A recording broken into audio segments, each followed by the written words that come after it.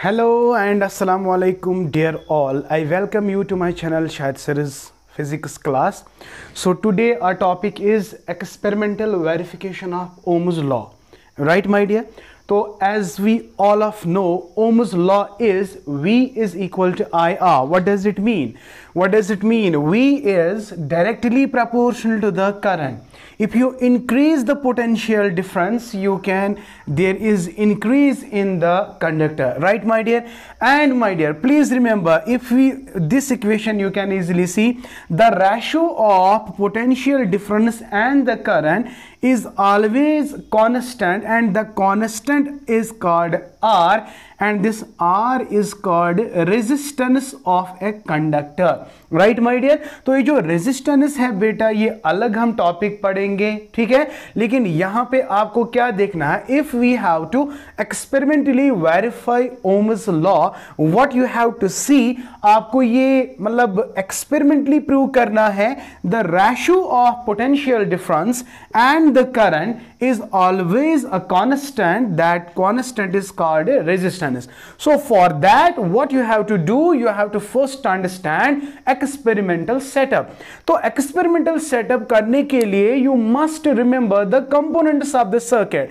तो circuit को complete करने के लिए अगर हमें experimental verification of Ohm's law को करना है, तो you must be knowing how to draw the electric circuit. So here is the electric circuit, my dear. See, I will take first AB wire.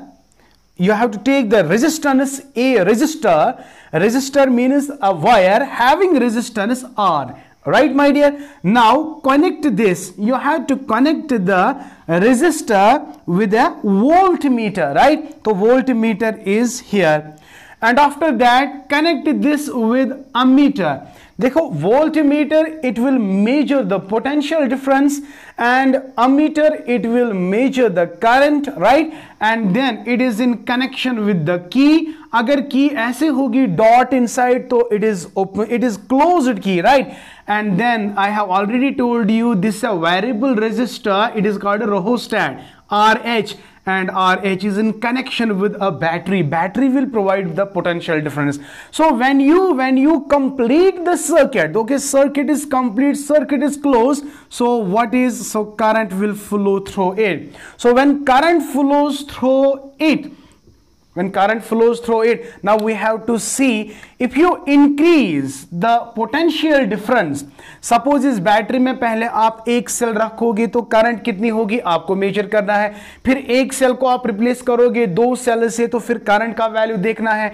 तो ये चेंज आप कैसे करोगे? When you change the variable resistance here, तो यहां से जब आप चेंज करोगे तो करंट में भी चेंज आएगी. इसलिए रोहोस्टैट का काम ये है कि when you change the variable, when you change the resistance, there is change in the current. सो जब आप बैटरी एक सेल होगी तो करंट क्या होगा, पोटेंशियल डिफरेंस क्या होगा, आपको ये पता चलेगा.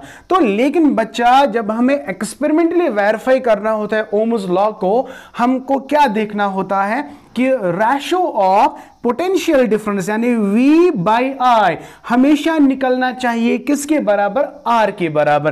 क्योंकि इस इक्वेशन के अगर हम बात करेंगे, ये क्या कहती है? The ratio of potential difference to the current is always a constant, that constant is called resistance.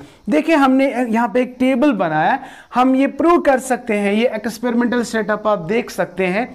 तो हमने कितने वैल्यूज चेंज करने हैं? दो values, one is the V, another is the I. जब हम इन दो का वैल्यूज चेंज करेंगे, हमें देखना है कि इस रेजिस्टर की जो रेजिस्टर हमने यहां पे लिखा, हर जब हम V को चेंज करते हैं I भी चेंज होगा. क्या रेजिस्टेंस पे असर होगा कि नहीं होगा? अगर रेजिस्टेंस कांस्टेंट निकलेगा तो हम कहेंगे भाई ओम्स लॉ इज वेरीफाइड. अगर रेजिस्टेंस में चेंज आ गई तो हम कहेंगे Ohm's law is not verified, right my dear? तो देखिए यहां पे रीडिंग है. अब वोल्ट मीटर रीडिंग देखिए, हम पहले वोल्ट मीटर रीडिंग अगर हमने एक बैटरी सेल लगाई, मान लीजिएगा कि 0.5 वोल्ट आ गया. तो जब 0.4 वोल्ट आ गया तो एमीटर की रीडिंग आपको चेक करने, इट इज 0.2 एम्पियर. तो 0.2 एम्पियर कब आता है बेटा? देख लेना, 0.5 वोल्ट तो जब हम इसकी रीडिंग देखते हैं तो उस वक्त एमीटर की रीडिंग क्या आती है 0.2। और बेटा जब हम इन दो का रेशो निकालते हैं R is equal to V bye I, तो you will get what 2.5। Okay, second time में आप वोल्ट मीटर की रीडिंग चेक करते हो। सपोज आपने अब बैटरी को रिप्लेस किया 2 सेल से, तो आपका रीडिंग आ गया 1.125 वोल्ट। तो जब आप 1.125 वोल्ट आता है तो आपकी करंट में भी चेंज आती है। What is that 0.45 ampere. तो जब हम इसका भी रेशो निकालते हैं वो अगेन क्या आ जाता है 2.5। पहले क्या आया था 2.5, that is R is here 2.5, R is also here 2.5. What does it mean? V by I is always constant. देखो इसकी जो रेजिस्टेंस है ना, ये हमेशा चाहे आप V वैल्यू चेंज करते हो या I वैल्यू चेंज करते हो, यहां पे R कांस्टेंट निकलना चाहिए। तो हमने ऐसे किया, पहले 0.5, तो फिर तीसरा we have changed it now 1.35। तो जब हमने सेल देखिए, पहला जब एक ही सेल थी तो रीडिंग क्या आ गई 0.5, फिर 2 सेल्स रखे गए तो फिर क्या आ गया 1.125, फिर 3 सेल्स को रखा गया तो 1.35। तो एक सेल से कम पोटेंशियल डिफरेंस, दूसरे अब जब 2 सेल्स होंगे तो ज्यादा पोटेंशियल, जब 3 सेल्स होंगे तो ऑब्वियसली ज्यादा ही। तो what we are actually doing, we are increasing the potential difference. And बेटा when you increase the potential difference the current also increases. तो ग्राफ से हमें पता चलता है, टेबल से हमें पता चलता है बेटा, when it was 0.5 volt it is 0.2 ampere and इनका रेशियो 2.5। इन दो का रेशियो जब हम निकालते हैं इट इज अगेन 2.5। तो इन दो का रेशियो जब हम निकालते हैं इट इज अगेन 2.5। तो it clearly indicates that Ohm's law is verified. Why? Because the ratio of V by I in different occasions is similar, is same.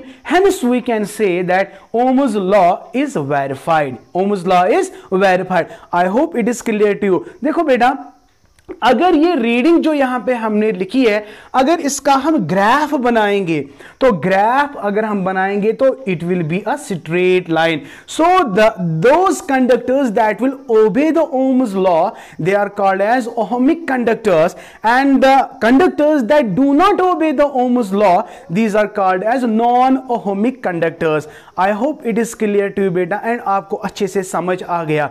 तो when you plot a graph, अगर आपके पास reading है, इस reading का graph जब हम draw करते हैं तो बेटा you will get a graph and that is a straight line. That is what straight line. So for ohmic conductors what is the graph between V and I? देखिए V is taken on Y axis and I is taken on X axis, and when you plot it it will be a straight line. I hope it is clear to you beta, and आपको अच्छे से समझ आया। If really you liked, हाँ, before once again I would like to say that whenever we have to prove, verify experimentally which law, Ohm's law, so my dear you have to remember this circuit diagram.